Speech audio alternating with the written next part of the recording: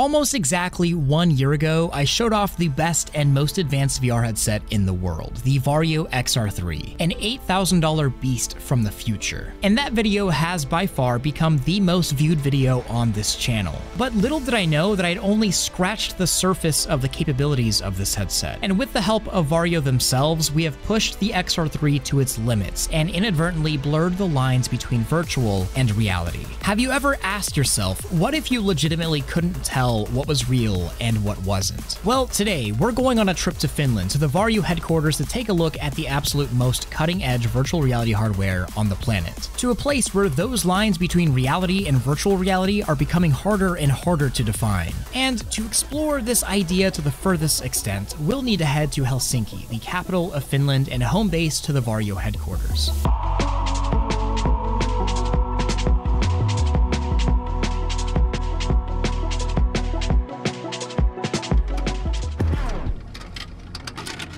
Whereas most of the VR industry is focused on building VR for the mass consumer, Varjo has a laser focus on building the highest fidelity VR devices possible. On one hand, leading to the XR3 costing more than 20 Quest 2s with an annual subscription on top of that. But on the other hand, leading to companies across the world using Varjo headsets for all sorts of things in the medical, automobile, and engineering world. But let me just give a quick recap on the XR3 specs, because this is not your typical VR headset and it'll make everything make a little more sense. Featuring 4 displays, 2 in the peripheral vision at 2880 by 2720 per eye, and 2 tiny focus displays at 1920 by 1920 per eye. This combination allows for the highest perceived resolution of any VR headset ever made, with what Varjo says is true human eye resolution, at least in the center of the display. The visuals are quite literally unmatched, but the magic isn't in the displays, it's in the sensor package on the front of the headset. When you think of pass-through on a VR headset, this is what most people know, but with the XR3, a combination of sensors, LiDAR, and cameras make both reality and virtual reality come together. And this is where things start to get a little crazy, and where we start our journey. At the Varjo headquarters, I visited 3 rooms that they use for testing: the white room, the green room, and the experimental room. And these rooms are where the lines between reality and virtual reality become blurred. I'll start with the white room.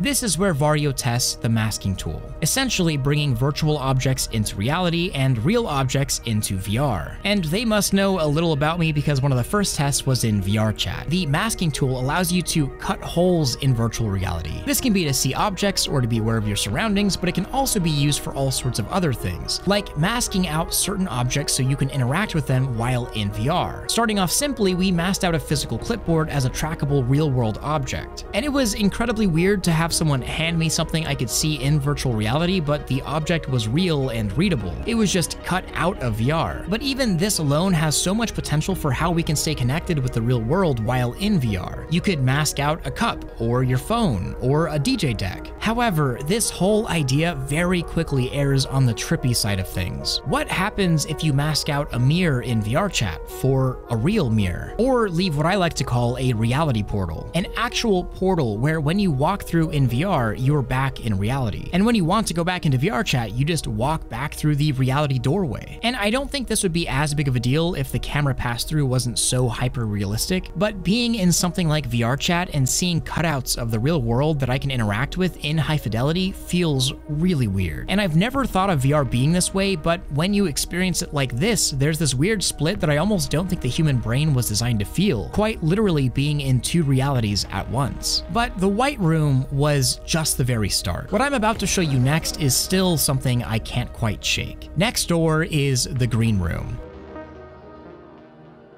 The absolute best way I could explain the green room is that it is quite possibly the closest thing in the world to a functioning holodeck from Star Trek. The holodeck essentially being a simulation room that you can walk within and kind of do anything within. And when you step into the green room and put on an XR3, reality completely dissolves around you. This room is not real. This is not real furniture, and this is not a real rug. The sunlight shining through the windows isn't shining from the sun, yet my body and hands are present. I'm there. But the really trippy part was realizing that some of the furniture was actually real in the room, but I couldn't tell the difference. I thought everything I was seeing was a simulation until my hands brushed up against something physical, and I realized at this moment in time, I legitimately do not know what is real around me and what isn't. I can't distinguish the two. I've obviously been around real objects all my life, just like we all have been, and I've spent tens of thousands of hours in VR, but I have never truly gotten the two mixed up until now. And this just does something really weird to the brain. The only way I can try to explain this is, well, I want you to look around your room, or wherever you're at, and find an object, let's say a soda can. Imagine you move to grab that can, but your hand just passes right through. You realize at that moment that the can was virtual the whole time. It kind of makes you really look around and wonder what else is or isn't actually there. And that's kind of one of the craziest parts of mixed reality this high resolution, both in cameras and in displays. Those lines become blurred enough that you have no choice but to be immersed. Immersion is believing you're in a place, and nothing can make you more immersed than legitimately not knowing where you are and what's around you. The possibilities of something like this are insane, but we'll touch back on that in a second. Also, within the green room, I was able to test drive a Formula 1 car, but instead of the typical VR game virtual hands that don't match up with your own, the entire wheel was masked out and replaced with a virtual one, allowing my actual arms and hands to be in-game. And I'm not much of a car sim type of person, but this was incredible, leading to me getting lost in the simulation and experiencing a very harsh time distortion effect. What I thought was 10 minutes was closer to an hour, and by the time I was finished driving, I realized that I actually couldn't remember what was physically in front of me,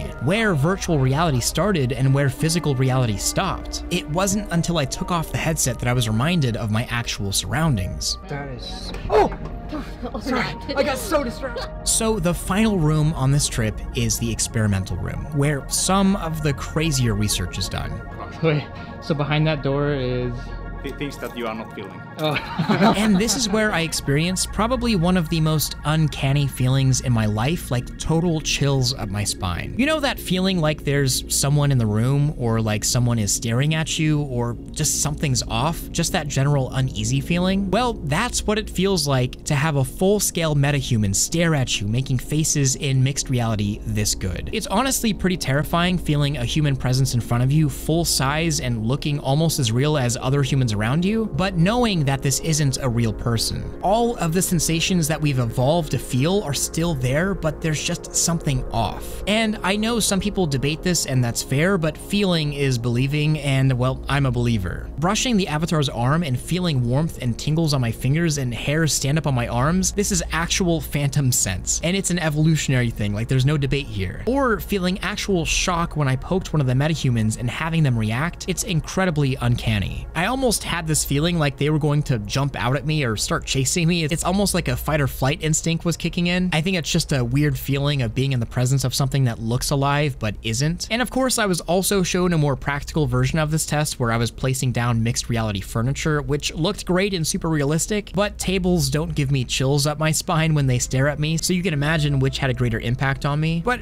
all I can really say as the takeaway is, what the hell? Like I said, I've been in VR long enough with all sorts of devices from cheap to expensive, and I have never mixed up reality and virtual reality. But here I am second guessing things even more than I did with my original XR3 demo, and I thought that was crazy. But I think the real crazy part is that a year ago, I thought this technology was years away, and that was optimistic. That this was the best we were going to have for a long time, and that good mixed reality was even further away. But Varjo says this isn't even as good as it can get. Behind closed doors, it can and is even crazier. Which begs the question, if this is how good things are now with the available products, just imagine what is behind these closed doors. I'm always looking for the most immersive or craziest virtual reality technology out there to get that initial feeling of getting in VR for the first time. But what happens when that threshold is crossed and people really can't tell what's real and what isn't real right in front of them? When the lines get blurred so much that you're practically in your own hardware-based trip?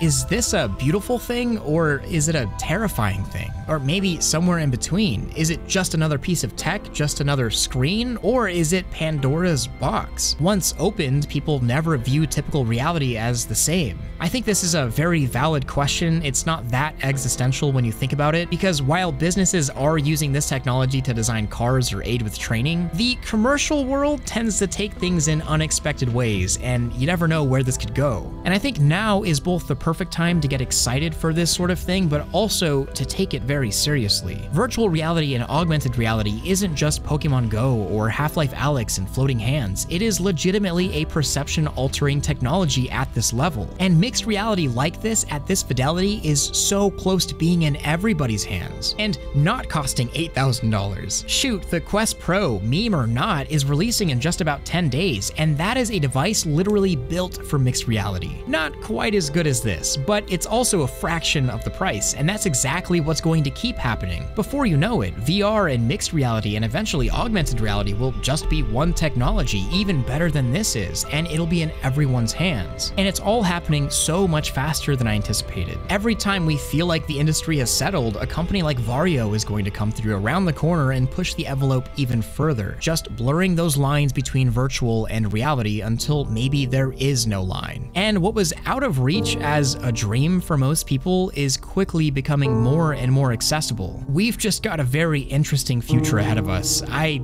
kind of just hope we're ready for it, because if you think about how society has changed pre-phone or pre-social media to now, I think we're on a weird paradigm shift that will sort of change a lot of things. It's just a very interesting time to be alive. So I'm also planning on making a history of Varjo video showing the progression of how they went from the VR1 to the XR3 and what they're working on in the future. So if you're interested in that, please let me know down in the comment section, and also tell me what you'd want to see from it. It also helps this video out a lot, of course, but I also wanted to say it was an absolute honor to have the chance to even go to the Varjo headquarters and share with everyone the highest end and most immersive experiences that you can have right now. So thank you, Varjo, so much. And I think on the behalf of VR enthusiasts around the world, thank you as well. But other than that, I wanted to say thank you to all of my Patreon supporters, especially my Omegas. I couldn't do any of this without you. And don't forget to like this video if you loved it, subscribe if you want more of this, and hit that freaking bell if you just can't live without it. Much love, Thrill out.